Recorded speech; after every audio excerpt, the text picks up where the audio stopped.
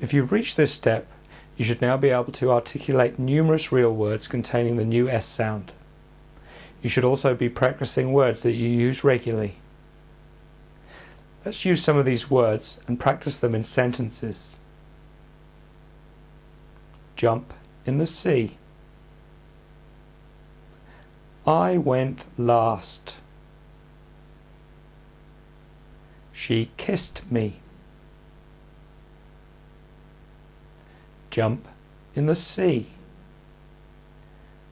I went last. She kissed me.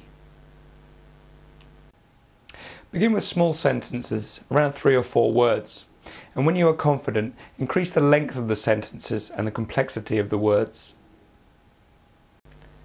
Here are some more complex sentences. I suspect he didn't get the message.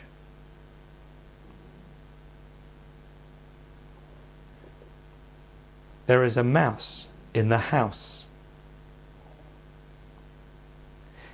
He felt seasick when he went sailing. Let's try those again. I suspect he didn't get the message. There is a mouse in the house.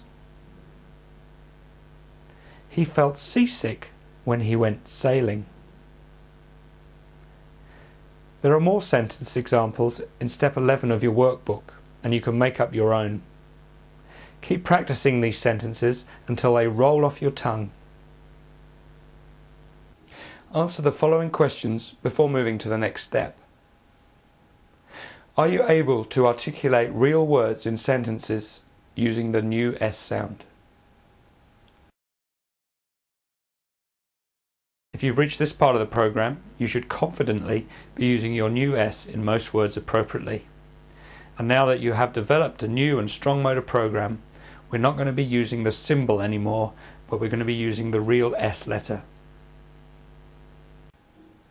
You cannot use the dollar symbol when you write, and when you read you'll see the letter S symbol.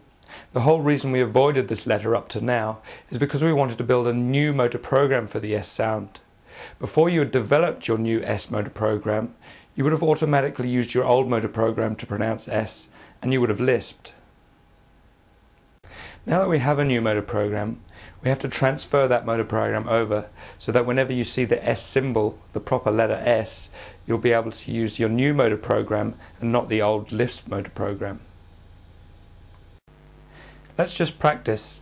When you see the following words with the letter S symbol rather than the dollar symbol, do you feel inclined to lisp when you say them, or are you able to articulate the words without a lisp? Try to say these words and be aware of what your tongue is doing. Use a buddy or a mirror to see if you can say them correctly without a lisp. Get a book or a newspaper and read some paragraphs, making sure to concentrate when you articulate any words that contain the S sound. Remember, some words that are spelt with an S are actually pronounced as a Z or a Z.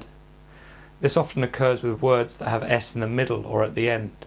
For instance, words like sausages or fleas. Some words also contain the letter C but are pronounced with an S sound, such as science or niece. When you have practiced reading some passages of text, answer the following questions before moving to the next step. When you see written words containing the letter S, are you able to articulate them without a lisp? Can you read a passage of text without a lisp?